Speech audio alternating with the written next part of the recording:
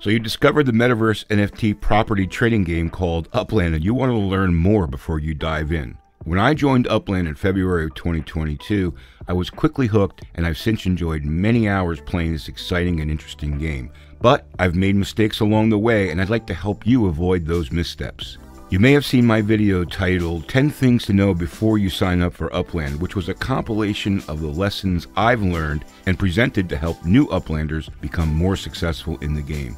I thought it might be helpful to break those lessons up into short, easy to watch videos organized in a playlist to be used as a quick reference. The following is a lesson I've learned while playing this Monopoly-like property trading game, but please be aware that what you do in Upland is your responsibility, not mine. Upland is a real money game that involves buying, selling, and trading NFT properties and other assets, and you can lose money. Please read this notice carefully.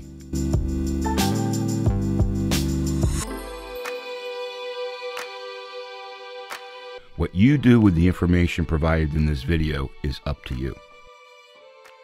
Get verified. To buy and sell for US dollars in Upland requires you to get verified, or KYC'd, which means know your customer.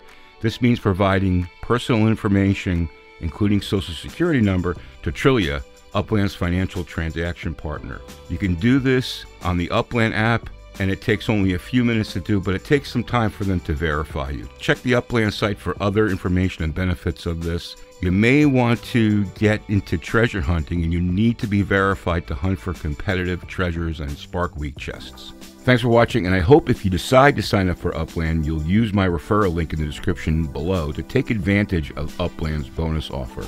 Please hit that like button, and I hope you'll subscribe to my channel and check out the other Upland lessons in this series. Best of luck on your Upland journey.